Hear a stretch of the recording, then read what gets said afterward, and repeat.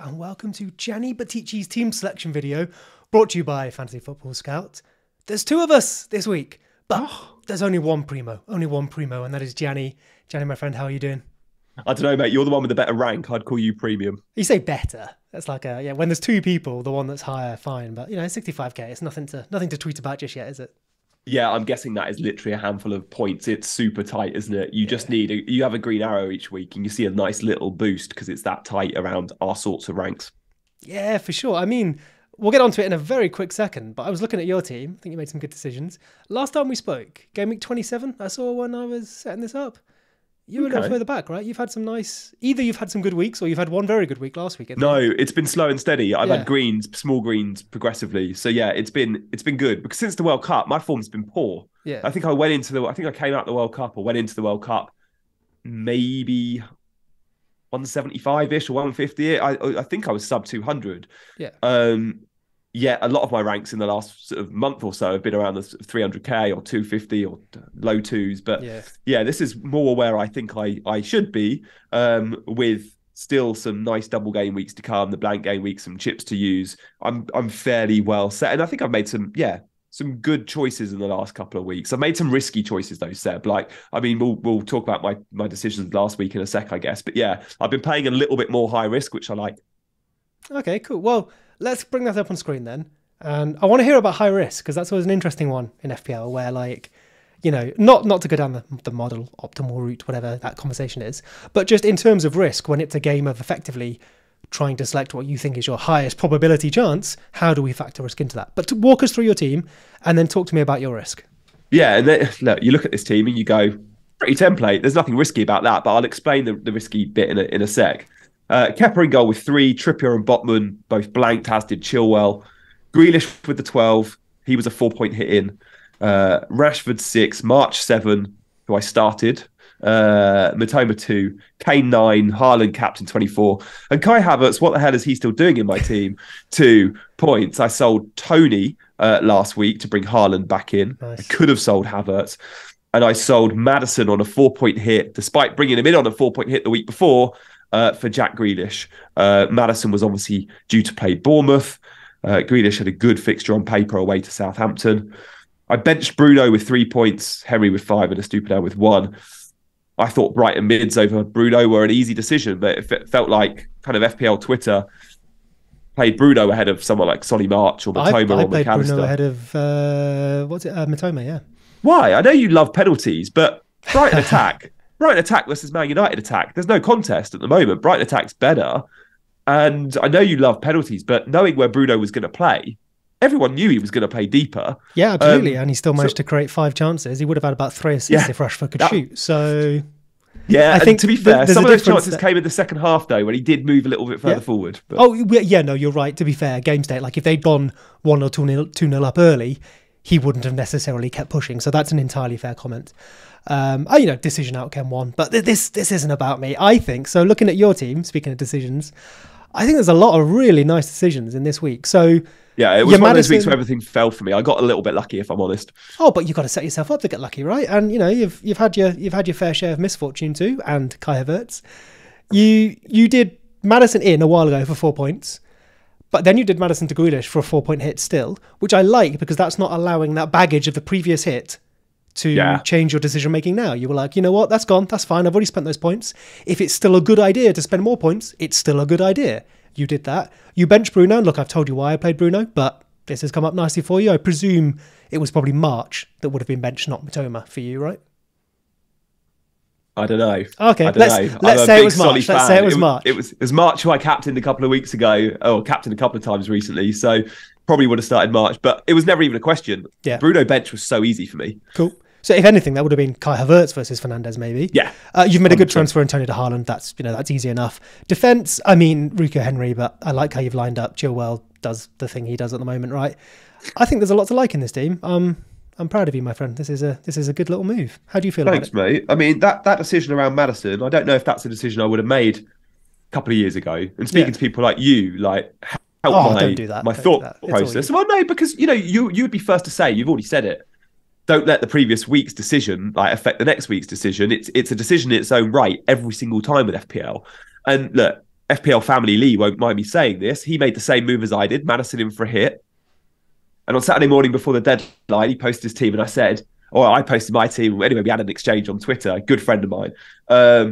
And I said, I'm going Grealish for Maddison. And he was like, I love that move, but can't do that. I've just bought Maddison in for a hit. I'm not selling him for a hit. And it's like, no, you can do that. If you think that's a better move this week and you make those 4 points up and moving forward, you're a transfer ahead of everyone and blah, blah, blah. Because I have no doubt this week he'll be going Maddison to Grealish, right? As will most that own Maddison. If you believe that's the move, don't let last week affect you there. I say the same all the time over things like we hear a lot. Oh, I can't captain Solly March because last time I captained Solly March, he stung me. It's like, he doesn't know you captained him. That doesn't matter. And I hear it a lot with Kai Havertz. So many have been stung by Havertz from that 7-0 win over Norwich or whatever it was when we didn't have Salah. We went Havertz over him 2 years ago, whatever it was. And still people say, no, because Havertz stung me, I can't go him again. Now, look, you're probably right. You shouldn't be going Kai Havertz. There's many reasons you shouldn't. But that isn't one of the reasons why you shouldn't. Well, okay, speaking Kai Havertz then. So the one... by the way, I agree with everything you've said, but we know that. So I'll allow you to have that and move on. Thank you very much for putting that eloquently and lovelily. So we have Kai Havertz in your team. Ollie Watkins, probably the other option for that spot a few weeks ago, maybe Isak. You went Kai Havertz. We know why you went Havertz. How are you feeling about that now? And are you thinking you need to move that spot on to someone else, maybe even Watkins, a bit after the fact? Biggest blunder of the season for me was going Havertz over Watkins, 4 or 5 game weeks ago when everyone else went Watkins. Big error. I think week 1, I think Havertz maybe got 8 and Watkins 6. And I was like, oh yeah. 2 points up here. He missed a couple of good chances, didn't he? Yeah, he did. And then I think in the double game week, we saw his XGI was higher than everyone else's and perhaps been a bit unlucky. Excuse me. And maybe Watkins has been a little bit lucky. But it was absolutely the right call to go Watkins. He's flying at the moment. Is that a move I'd still be looking to make? I do feel like I've missed the boat, and I do feel like Watkins owners might get annoyed with me saying this. His luck will run out. It's not luck. He's been good, but he's also got a little bit lucky at times. Do I want Havertz in my 11? God, no. Like, at the moment, I've got him benched this week. For as long as he's still in my squad, I think he'll be benched. You know, it was telling. I wanted to know what Lampard was going to do with him.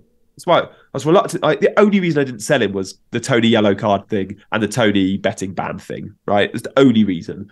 I wanted rid of Havertz, but then I just thought, you know, let's see what Frank does with him. Havertz was a 90-minute man under Potter. When you look at those front 3 positions, Havertz was the most nailed in the team. Make no doubt about it. For those that say Havertz has been a minute's risk, it absolutely hasn't been. Under Lampard, I think he will be. Played 61 minutes. Don't even know if he's going to start against Real Madrid. Yeah, I want him out of my team. And he didn't play him much in his last spell at Chelsea. But does that spot become an Isak or a Watkins? Or does that spot become a dead spot? Because I've used my bench spot now. 4 million Greenwood. Knowing I'm going to be looking at getting players like Salah in the not too distant, should I be occupying that space with an enabler? I think I probably should. And I don't know when I'll make that move. For the time being, you can rot my bench. But I think when I do, it will probably be to be kind of third sub.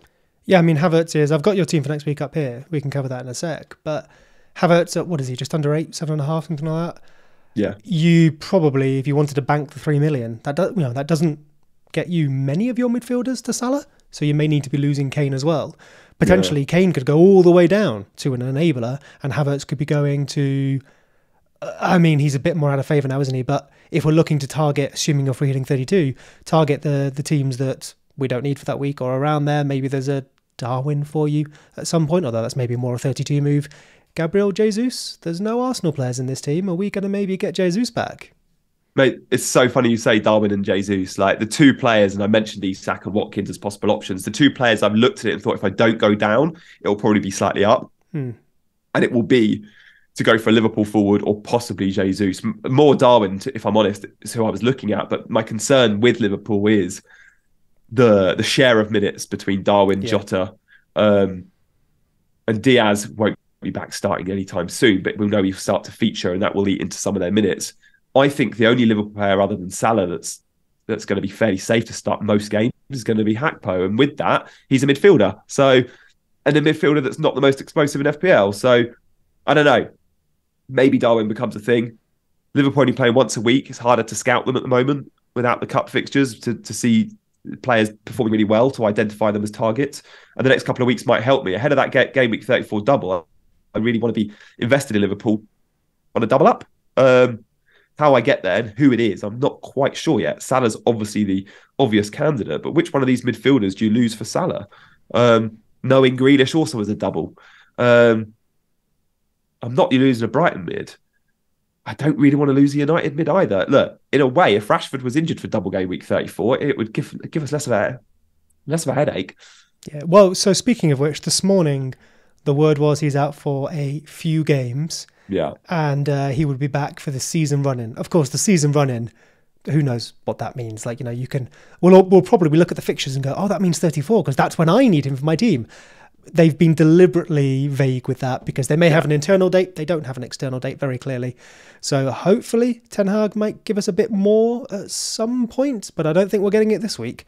He's definitely out for this weekend, we would say, wouldn't we? Yeah, definitely out.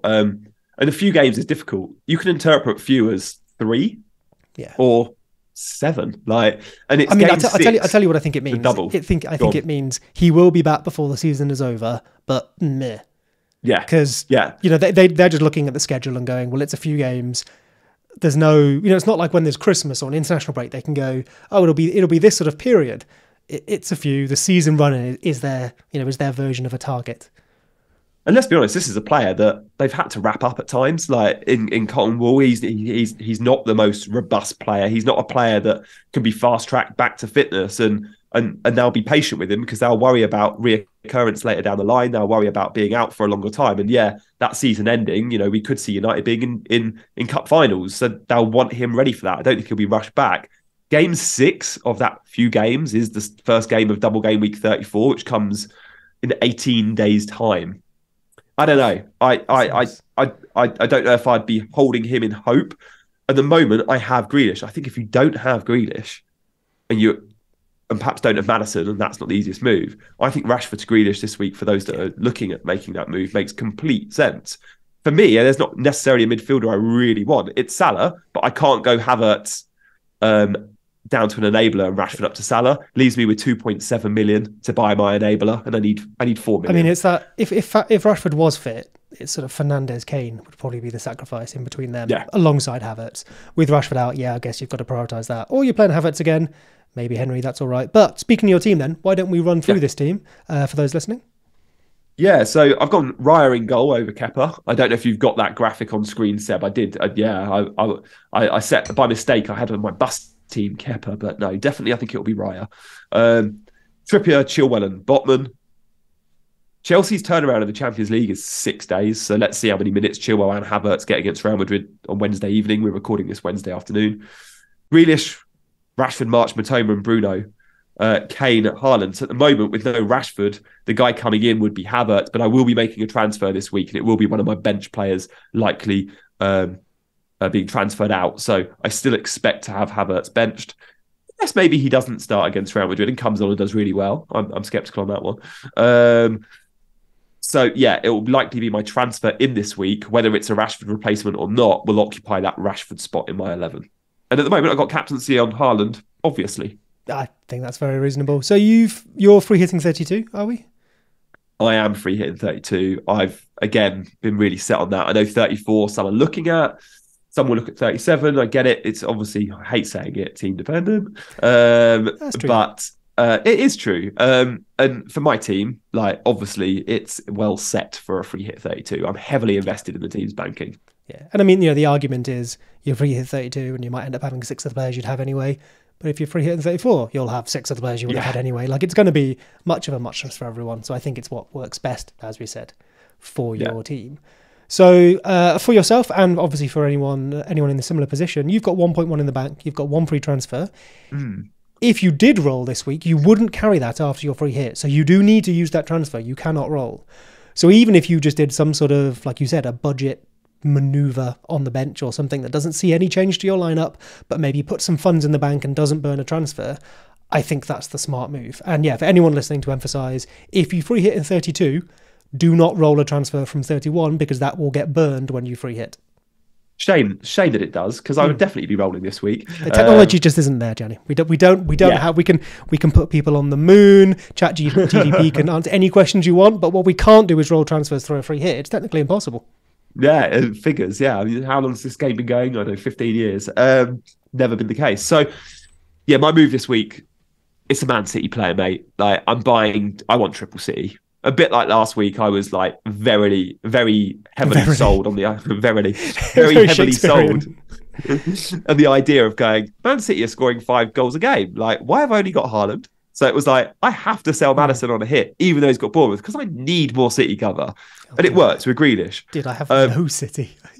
I'm envious. So, same again this week. It's Leicester at home. Yeah.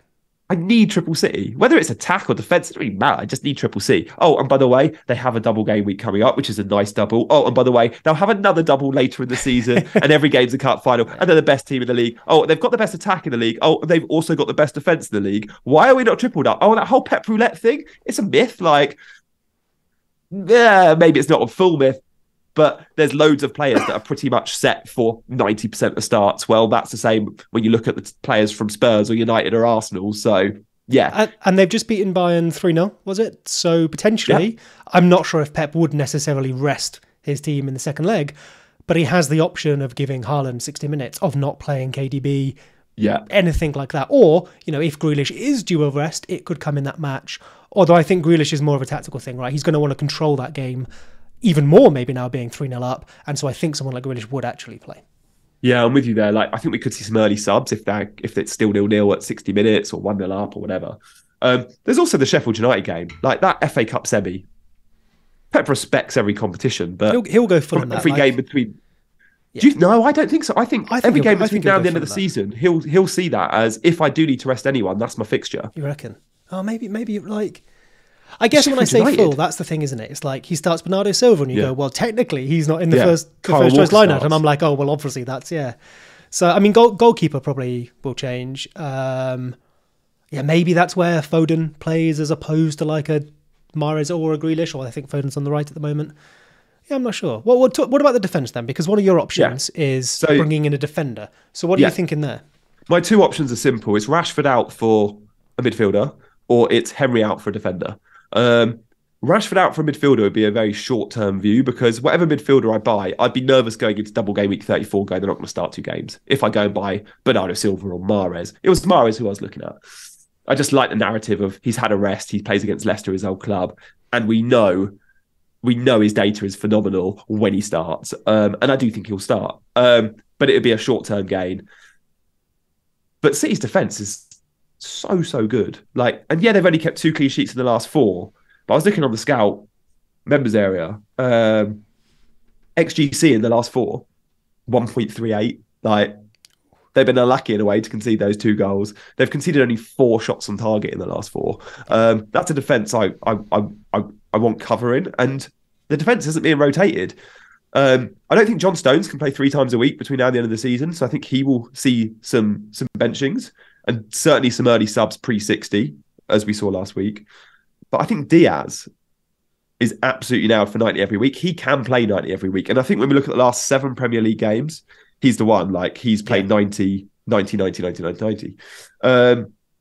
he's so good. He's their best defender. But I can't afford Diaz if I sell Henry. Could sell Chilwell. Don't really want to. Even though I'm not sure Chilwell starts this week. So it's Ake or Akanji. And I prefer Ake. Again, I think we could see Akanji lose some minutes. And there's more. We could see Stones play centre-back and Rico Lewis play right-back. We could see Walker playing that Akanji role. That right of this kind of 3. And sure, Rico Lewis can play left-back. But he's more likely, if he comes back into the team, to play his more preferred side, which is on the right, and then drifting into the midfield, obviously, but in defence on the right. Therefore, Ake, there's not really any competition. Sergio Gomez had seen some minutes as a sub. Can I see Sergio Gomez start in a Premier League game between now and the end of the season? No, they're all massive games. So Ake offers a bit of goal threat, perhaps more than some of the other defenders, perhaps more than all the other defenders. And he's 5.1. So I think Henry to Ake is the sensible move. And look, he might miss one game between now and the end of the season. I take that on the chin. I'm going to get a ton of 6-pointers. Unfortunately, the ceiling is low. You don't get too many bonus from City defenders because the attackers occupy the bonus because you're competing with your teammates. And you won't get many goals or assists, but I'm okay with that. You probably get a little bit more upside than you will with Ederson, which a lot of people will look at as a route to City defence. Well, Ederson's competing with goalkeepers like Raya and Kepa, who will get more than 2 pointers every week. Whilst Ake is competing with Henry, who's just a 2-pointer guy. Whilst Raya and Kepa might go and get 4 or 5 pointers, even when they concede. So for me, I'm not even close on Ederson, and I hate that chat. Like, it's just, I'm so not a premium goalkeeper kind of guy. Certainly not this season, and certainly not with a player like Ederson. Go defender all day long for me. Yeah, fair enough. I think, so on Monday, I was talking to Rich and Andy. I think I was John Stones myself. DS if you could afford it, otherwise Stones. But I think since I'm probably more of your thinking where Ake is maybe the player. If we're looking at this sort of, 3-2, 3-1, whatever it is, at the back, we mentioned right back and left back there. There almost isn't one. And I think it's about who can perform those roles. As you've identified, John Stones, Rico Lewis can do that right back into midfield, inverted fullback, wing back position.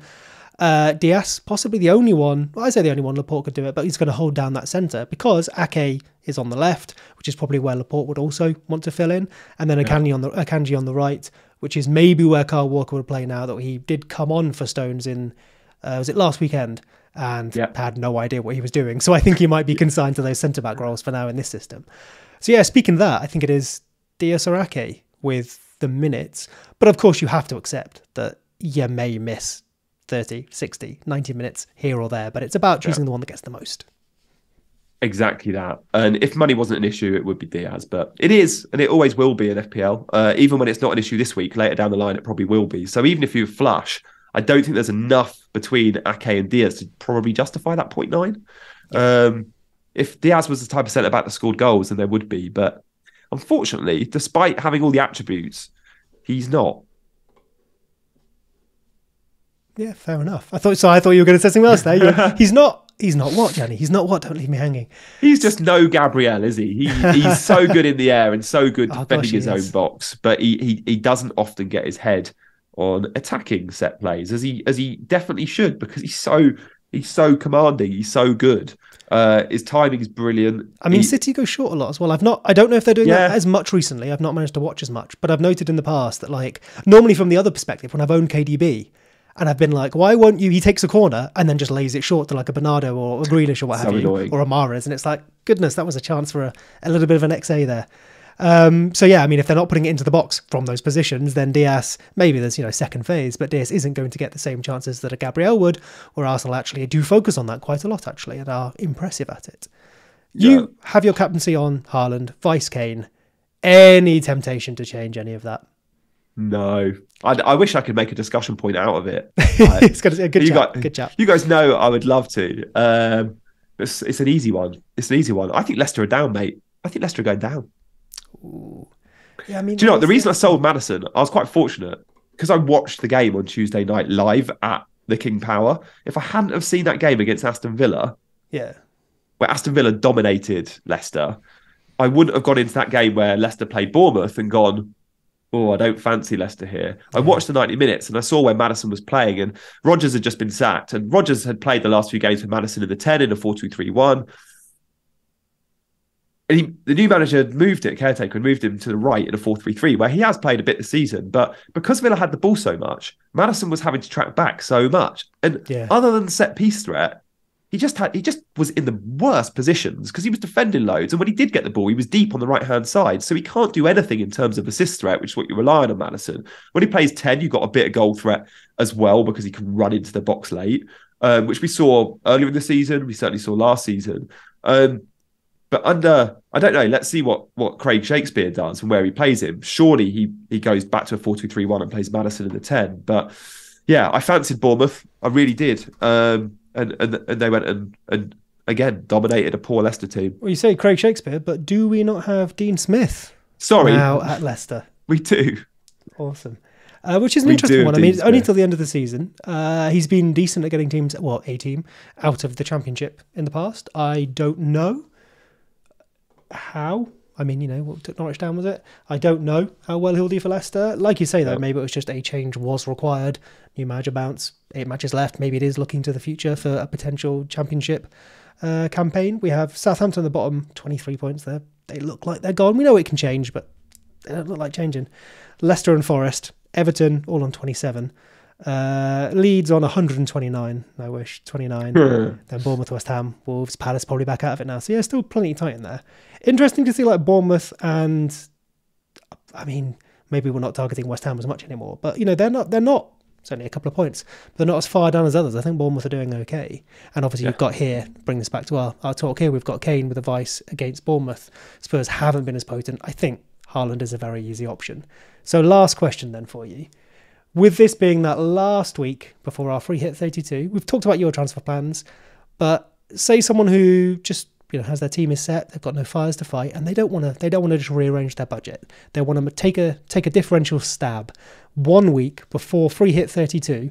So let's say it's a player who, I won't give you a percentage, don't worry about that, but someone who you anticipate being lowly owned, who could have a high ceiling going into this week because it's just a 1 week thing, then they can free hit, transfer them out in 33.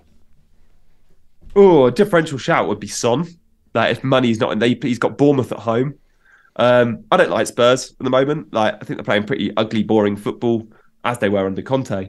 But they will just be too good for Bournemouth. And Bournemouth off the back of a win, like it's great for them. But I think this will be a game too far. Son scored a worldie last week, and we know he's the sort of player that does seem to go on these goal scoring streaks. And I just wonder if he's about to go on one. So Son could be fun as a 1 week punt, but yeah, not something I could do in my team or would be interested in. But yeah, it's there. Likewise, Liverpool versus Leeds is a fixture you could target. Leeds against Crystal Palace in that first 44 minutes before they conceded just before half time were unbelievable. They were so good. They were all over Palace. I don't know what the XG was for that first half, but they could have been 3-4-0 up. They were very, very good. And Seb, I know you would have watched this game twice, but typical, it's that whole cliche. You can see before half time, heads drop. It's a very different second half. I'm right. I think Palace scored just before half time. If not, it was just after half time, or maybe probably both. It was like 40, 46, 47, something. And then again at 51 or whatever. Yeah. And that second, it was like watching two different football matches, that second half, and they collapsed. And if Liverpool score early in that, it could be an absolute rout. We just saw Liverpool not long ago score 7 against United.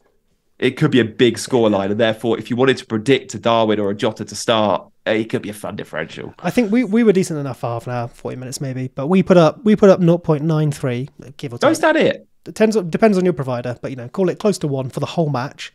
In the first half, 0.9 of that.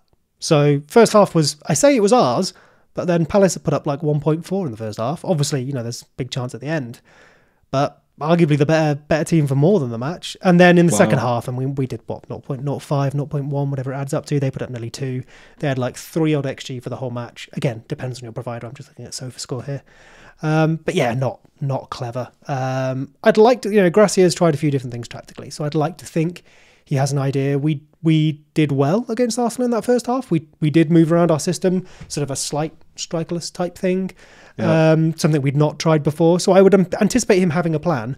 But so far, we've not seen those plans last the whole of a match. So Arteta fixed it at halftime. He then took us apart. He just removed our press from the game. Palace, Roy Hodgson working a bit of magic there. And I would imagine Liverpool, we saw them fix themselves against Arsenal at the break, right? Yeah. They were destroyed in the first half and then destroyed Arsenal in the second. So I would imagine Liverpool, even a Liverpool who, aren't on song from previous seasons, have got enough to take us apart. Which is probably the one player you're scared of this week, right, Salah? Yeah, absolutely. Yeah. And I think there'll be very few because Haaland's such an obvious candidate this week. But there's always those rogue options where you look at where people are playing just for mini league success, for example, and they're like, I'm going to do something different. There will be some that go to the Salah captain. Are you going to get Haaland this week? I'm going to try, but I have 2 free transfers. The Rashford to Grealish and Kane to Haaland move isn't on for me. I'd be like 0.2 short. So there needs to be something else. There might be a defender in there for a -4, but then I'm -4 behind. So an interesting one for me. Do you own Bruno? Yes, and that is. You own Salah, obviously. Yeah, so. But I have Rashford as well. So I mean, we've all got good benches, so I could play something there. But I won't go into this too much because we spoke about it on Monday, and this is your show. But I will check out Scoutcast to hear more about your plans. That wasn't a plug, but now it is. Thank you very much. The one thing I don't want to do is go and remove like Shaw and Fernandes and Rashford, something like that, and end up then wanting to get 3 Man United back in again in 34. It would feel like I'm, not the same as your Maddison in and out. Yeah, for me, it would feel like other people are already going to have 2 Man United. If all I'm doing is doing transfers to get back to that same position they're in, they're going to get 2 transfers ahead of me. You're playing catch up. Yeah, so I want to maybe, I'm not in the perfect position, but I want to maybe avoid taking steps backwards if I can. Yeah, I hear that. Well, I look forward to seeing your teammate. No doubt you'll be posting it on Twitter before the deadline.